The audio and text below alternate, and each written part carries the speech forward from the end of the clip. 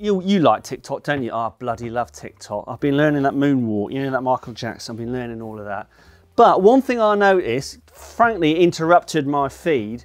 In comes a load of stuff about that guy from The Big Short, you know that Michael movie. Burry bloke? Michael Burry. Well, I like to know him as Brad Pitt, but I know what you mean.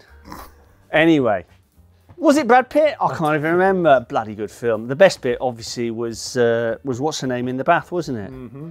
Anyway, I know we can't get her. Can't get Margot Robbie in the bath. I've got to put up with you instead.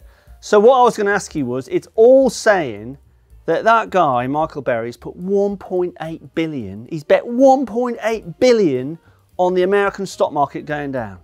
How is that even possible? Well, this is where everyone's looking at the position he's taking in the options market. So he's been buying puts, Right. which is an option on, you know, protecting yourself if the market goes down. It's like insurance. I'm lost, but keep going, see if I can work it out as you go along. Yeah, so what it is everyone likes to sort of look at the big number, which is his total exposure. Big number. Yeah, not what he's actually put in, what he can actually lose. So he hasn't actually spent that? No, it's like when you buy insurance on your house. Right. You pay a premium. You don't pay for the whole value of the house in your premium, do you? You just pay a little bit of it. bit. Is that what he's saying? You just pay a little bit? It's his insurance premium. So what he could lose is a fraction of that total.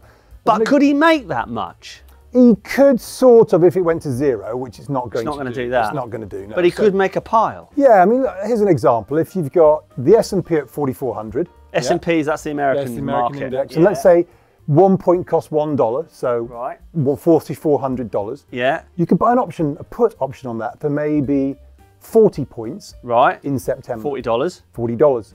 That's the big. So that's all I'm putting down. $40 exposure, or $40 that you can lose as your premium to get your $4,400 exposure. Oh my God, so I'm only putting in a little bit to get an upside. It could be a lot bigger. A lot bigger. That's the beauty of them. Small amount of risk for a potentially big upside. That's what he's doing, but everyone focused on his notional as if that's what he could lose. He's smart, that guy, isn't he?